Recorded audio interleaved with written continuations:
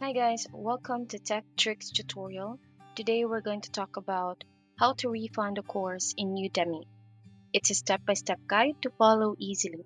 And don't forget to hit the like and subscribe button. Let's dive right in. Now this is the Udemy interface and we are going to go to the upper right hand corner of our interface and click the My Learning tab. And for us to be able to have the refund on the certain course, so we're just going to choose the course that we want to get the refund. So say for example, we want to get a refund on this one, on this course. So we're just going to click that.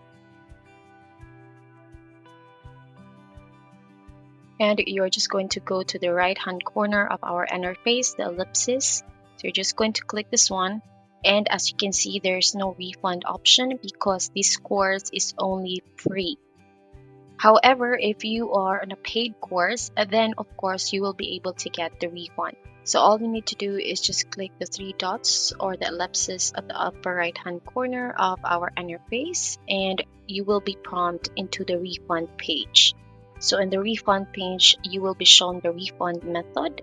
So basically the Udemy credits will show up in your account immediately and you will have to choose your reason for the refund and you are going to state the description of the reason for your refund.